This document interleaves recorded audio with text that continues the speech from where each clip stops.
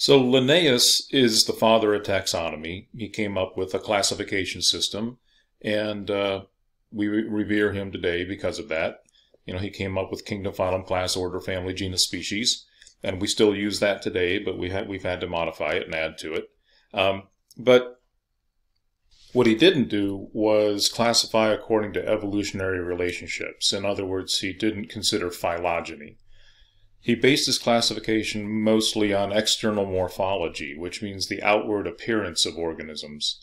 So if he were to consider the classification of these three species, which one of these two phylogenetic trees do you think he would choose? Well, it turns out it would be this one. Between these possible phenotypes, he would have chosen this one because barnacles and limpets look so similar to each other in their outward appearance. Modern taxonomists rely on cladistic analysis, or cladistics, which is classifying organisms based on their evolutionary innovations, or shared derived characters, which are also known as synapomorphies. And that's what we're seeing in this cladogram. These evolutionary innovations here, like the tiny free-swimming larvae and segmentation and a molted external skeleton, those are the kind of derived characters that we're talking about. So based on cladistics, Linnaeus was wrong in this case because he didn't realize the evolutionary relationship indicated by these derived characters. And there are also, well, the molted external skeleton is also known as an exoskeleton. So I want to introduce that term because we are going to be studying arthropods like crabs and barnacles, and so they all have an external skeleton, an exoskeleton, and they also have jointed appendages. But Linnaeus would not have considered that. He would have only considered their outward appearance, their general external morphology, and he would have classified them like this, more closely related to each other. And they have a similar lifestyle too. They're both attached to rocks. They both have to survive crashing waves. They both live in like the intertidal, where there's a lot of wave action. So they took on this shape in order to survive those crashing waves and not be knocked off of rocks by crashing waves. But based on cladistics, they share all these other characteristics. Crabs and barnacles share all these other characteristics. So that suggests strongly that crabs and barnacles are much more closely related to each other than barnacles and limpets are. So much so that crabs and barnacles are together in the phylum Arthropoda, and Arthropoda literally translates to jointed foot, jointed appendage, jointed foot. And mollusks are a separate phylum, phylum Mollusca. So two separate phylums within the kingdom Animalia. So limpets you can think of as being basically a snail with a different shaped shell. You know, snails usually have that spiral shell. Well, limpets have a shell, this conical shell. But if you were to turn this limpet over and look at the underside, you would see something that looks like a snail living under that shell. Barnacles attach themselves to all kinds of things, and they feed by sending out their appendages called cirri out into the water, and they capture little food particles and bring them in and feed on them with those appendages. But if you look closely at those appendages, they look very similar to the appendages of other arthropods. In other words, they are jointed and they are covered with an exoskeleton. So Linnaeus went wrong, or his mistake is because of, or he was fooled really, by this concept of convergent evolution. In other words, the reason that barnacles and limpets have this similar outward appearance is not because they're closely related to each other. It's because they live in a similar niche. They live attached to rocks. They don't want to be blown off the rocks by crashing waves. So they've taken on this conical shape in order to be more hydrodynamic, and so that when the waves crash on them, they won't be pushed off of the rocks. So they are unrelated species that have evolved similar morphology, in other words, shape or form, because they've adapted to a similar habitat or niche.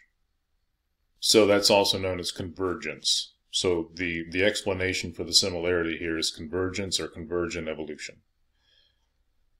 So Linnaeus was right most of the time, however, a lot of the things that Linnaeus classified, we still have the same classification today because extreme convergence like this is relatively rare. So most of the time, by looking at the external morphology of organisms, Linnaeus was able to classify them, relatively correctly according to phylogenetic relationships.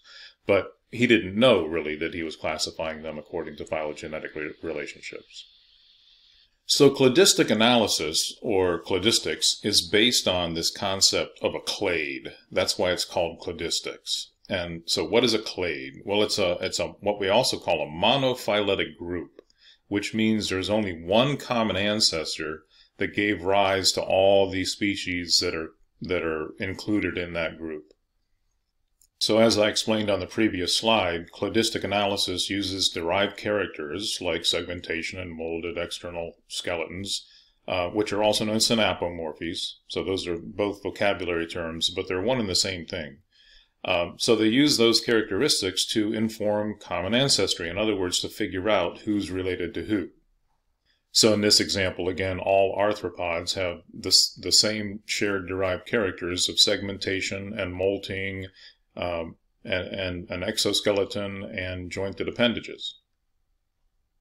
And again, the jointed appendages are why we call arthropods arthropods. And the limpet over here is a mollusk, but the phylum name is mollusca. And by the way, mollusca means soft body. That's why most of them have a shell, to protect their soft body. And note here that a shell is different than an exoskeleton. So when you mean an exoskeleton, don't call it a shell. In other words, this crab does not have a shell. It has an exoskeleton. Which gets confusing because in everyday language, you can go to the restaurant and order soft-shell crab, but it's not a shell. It's an exoskeleton. Mollusks are the one that have true shells, from a biological standpoint anyway.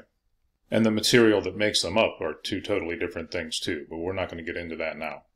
So in this case, a clade, and the clade that has been determined to be the phylum Arthropoda, is what we would consider the in-group. In cladistic analysis, the in-group would be the clade that's being identified, and then the mollusk would represent an out-group, a group that's not included in the in-group, right? And all other animal phyla would also, all other animal phyla besides Arthropoda would be considered outgroups along with the phylum Mollusca.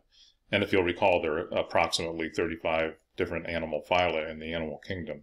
So they are all outgroups to the group Arthropoda. All the other ones that are not arthropods are outgroups. But according to this cladogram, you'll notice that the tiny free-swimming larva is shared not only by arthropods, but also mollusks. So really, you could consider them to be in the same clade based on that derived character. That is a derived character, and based on that derived character, arthropods and mollusks would be included in the same clade, and they are in a more general sense. And that would be that they are all considered invertebrates, animals without backbones.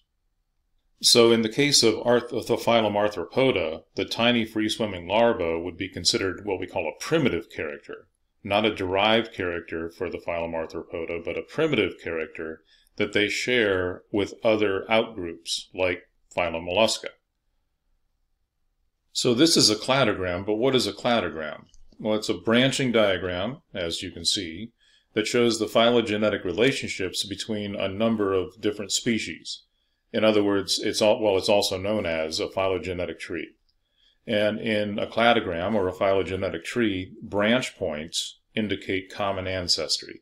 So there is common ancestry between mollusks and arthropods, but there's closer common ancestry between the crab and the barnacle than there is between the crab and the limpet or the barnacle and the limpet. So where branches come together indicates common ancestry. So there's a common ancestor of all invertebrates, including mollusks and arthropods, and there is a common ancestor of all arthropods, including crabs and barnacles. So how many clades are actually shown on this cladogram or phylogenetic tree? Well, if you'll recall, a clade has to be a monophyletic group. So Arthropoda is a monophyletic group. There's a common ancestor of all arthropods. Basically, you can also consider every branch on a phylogenetic tree or cladogram to be a clade also. So in other words, the crabs here represent a clade, the barnacles represent a clade, the limpet represents a clade, along with the other species that are closely related to limpets. And same with the barnacles. So there are a lot of different species of barnacles, and they're all in the same clade because there's common ancestry. That's why they're on the same branch. So knowing that, pause the video and think about it and see if you can come up with how many clades there are here and identify what they are. Did you come up with it? Well, you already know that Arthropoda is a clade. You already know that Mollusca is a clade.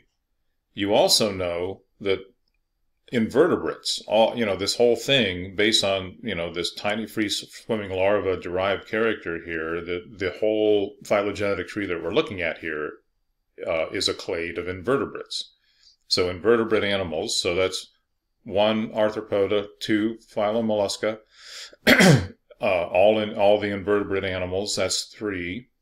And this represents the same clade here on the phylogenetic tree we're looking at. This is actually the subphylum Crustacea. So both barnacles and crabs are in the subphylum Crustacea, but that's representing the same as phylum Arthropoda on this cladogram. But we also have classes on this phylogenetic tree or cladogram. So we have the class Malacostraca, which are crabs, and we have class Cirripedia, which are barnacles, and we have class Gastropoda, which include limpets. So that's the 5. Invertebrates, arthropods, and crustacea, mollusks, Malacostraca, Cirripedia, and Gastropoda, which is also represented by mollusks. So these are one and the same also.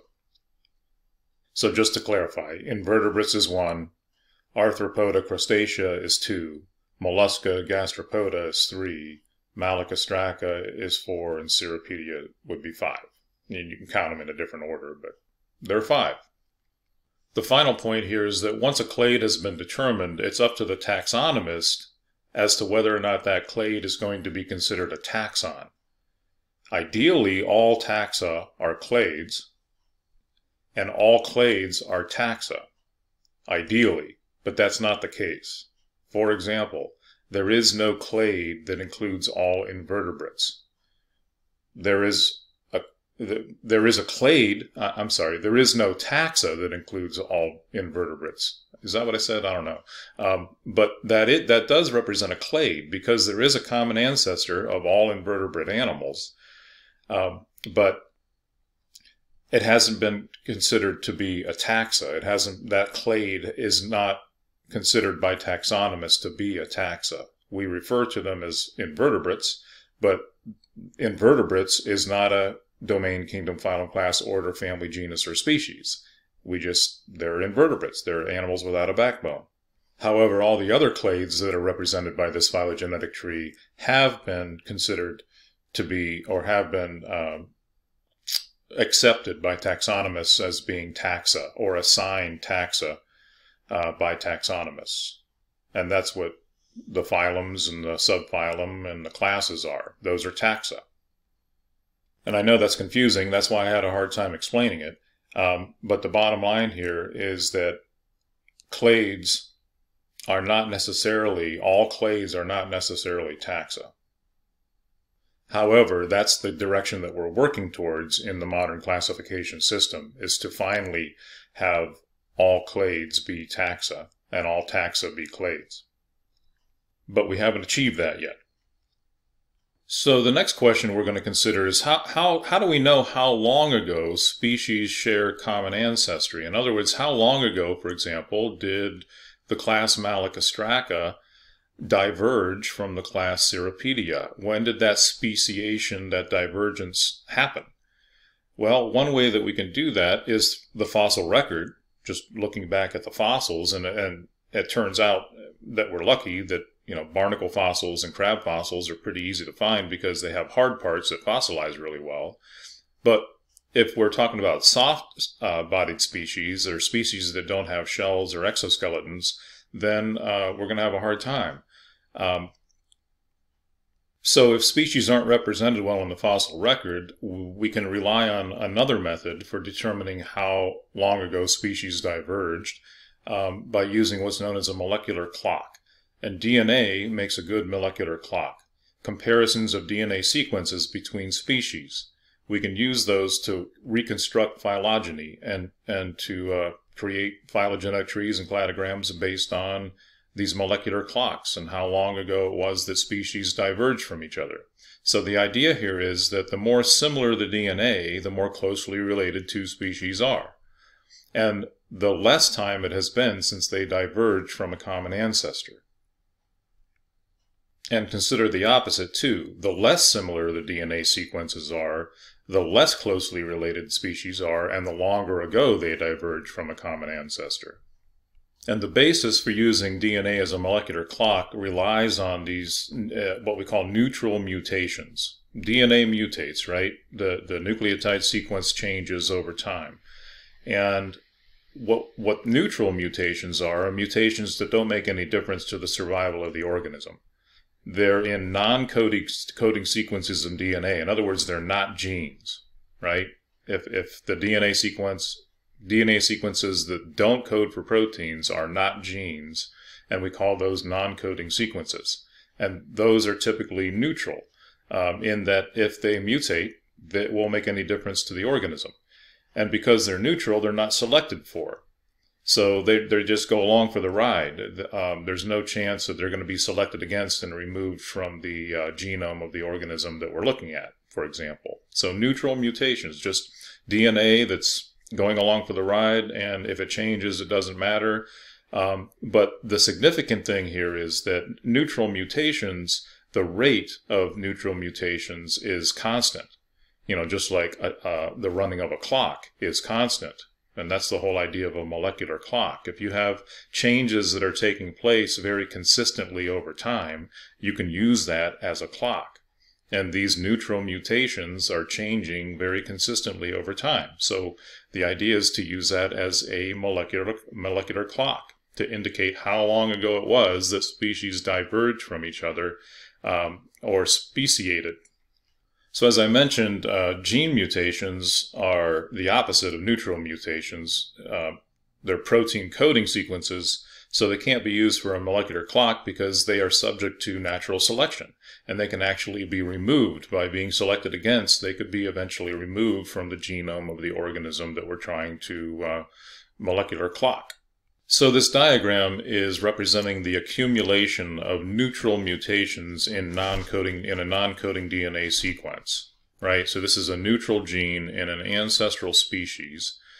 And I'm going to go ahead and make a scenario out of this where we're going to consider this to be a sequence, a neutral sequence in the DNA of a chimp, bonobo, human ancestor, because there is close ancestry, common ancestry between humans and chimps and bonobos. And we are actually more closely related to bonobos than we are to chimps. So these arrows represent divergence, a split in populations. And once the populations split, once the populations diverge or the species diverge, they become different from each other. They're free to mutate and become different from each other. And so that's what this represents. We have two mutations in this line, and we have two mutations in this line, and these lines are now evolving separate from each other. So divergence and speciation is taking place here. And the idea is that maybe this is the human ancestor. In other words, this is the origin of the genus Homo, for example. And again, I just made up this scenario. This isn't factual at all. So please don't consider it factual. But in my example, this would be the genus Homo coming into existence. And likewise, the chimp bonobo ancestor here would be the emergence of the genus Pan, because that's the genus that both bonobos and chimpanzees are members of, or a part of. Then we have another divergence event, and populations or species that are now evolving separately in speciation, becoming different from each other. And so by the time we get to the end of our scenario here, we have three species. We've got pan troglodytes, which are chimpanzees. we have pan-paniscus, which are bonobos, and we have we have Homo sapiens, which are human beings.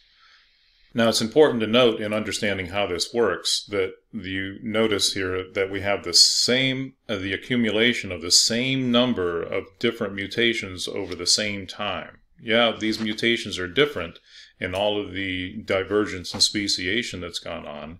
These species are evolving different mutations, but there's the same number of mutations. In other words, in this time period, there were 2 mutations, and then in this time period, there was an additional mutation. And so all 3 species have the same number of mutations in this same neutral sequence of DNA. So if we know the mutation rate, then simply all we have to do is multiply the mutation rate by the number of mutations. So again, this is completely fictional. I just made this scenario up. But let's say, for example, the mutation rate is 1 mutation every 1.8 million years, right? So then we multiply 1.8 million years by 3 because there have been 3 mutations that have accumulated in this sequence of neutral DNA sequence here. So that would be about 5.6 million years. In other words, the idea is that we can compare the DNA sequences here between Homo sapiens and pan-paniscus and pan-troglodytes. And from that information, we know that these species had a common ancestor that lived 5.6 million years ago. And by the way, that number is approximately right. In other words, that's the estimate of when the chimp-bonobo human ancestor diverged. So I made up this scenario, and this number, this mutation rate, but this time is the current estimate. And on a final note concerning molecular clocks, DNA isn't the only thing that has a sequence that can be used as a molecular clock. If you'll recall, proteins are polypeptides. They have an amino acid sequence that can also be used as a molecular clock. So amino acid sequences and proteins can be compared between species and used as a molecular clock also.